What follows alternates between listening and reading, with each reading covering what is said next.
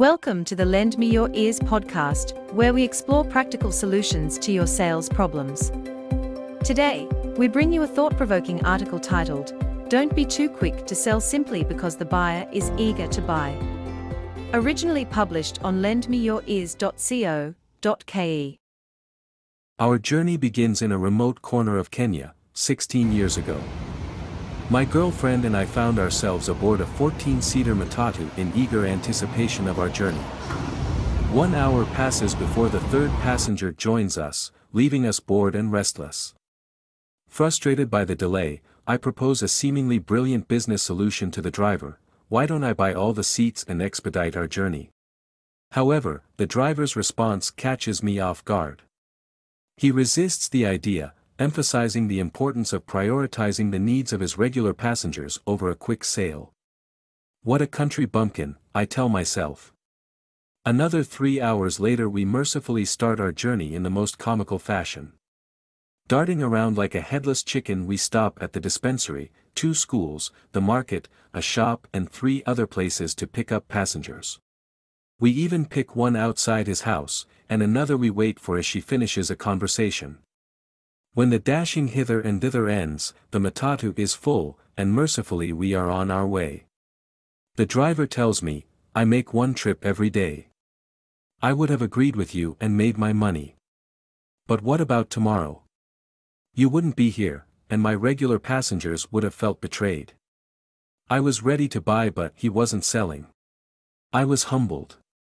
All along I was the foolish one. This seller intimately understood his product and buyers. He welcomed new buyers, me, for instance, but never lost sight on which side his bread was buttered. Not even the allure of a quick sale shifted his focus.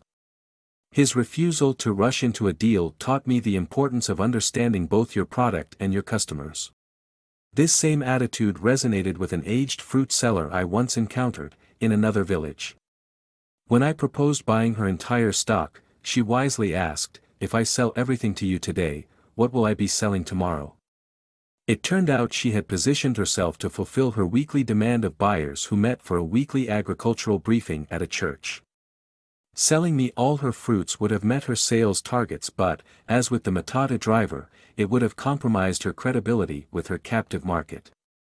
She understood the delicate balance between meeting immediate demands and preserving future opportunities. It was a moment of revelation, a stark reminder that successful salesmanship transcends mere transactions. It's about building trust and understanding with your customers, even if it means sacrificing short-term gains. Now, let's shift our focus to a globally renowned car hire firm, a tale of short-term gains leading to long-term losses. When presented with the lucrative opportunity to cater to a visiting contingent of the U.S. Army, this award-winning car hire firm, renowned for having steady jobs locally, eagerly seized it, neglecting their loyal local clientele in the process. The promise of a hefty 6-month contract blinded them to the importance of nurturing existing relationships. But when the Army's contract expired, they found themselves in a precarious position, scrambling to regain the trust of their once loyal customers who, feeling neglected and spite, had found alternatives during their absence.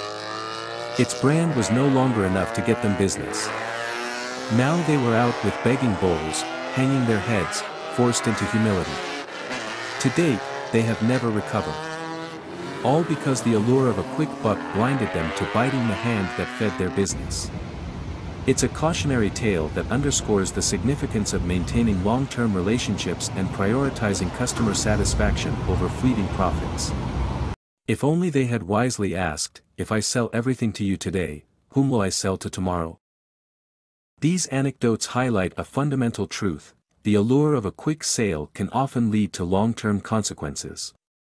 Whether it's a matatu driver prioritizing the comfort of his regular passengers or a car hire firm neglecting its loyal clientele for short-term gains, the lesson remains the same: successful salesmanship requires a deep understanding of your product and your customers' needs.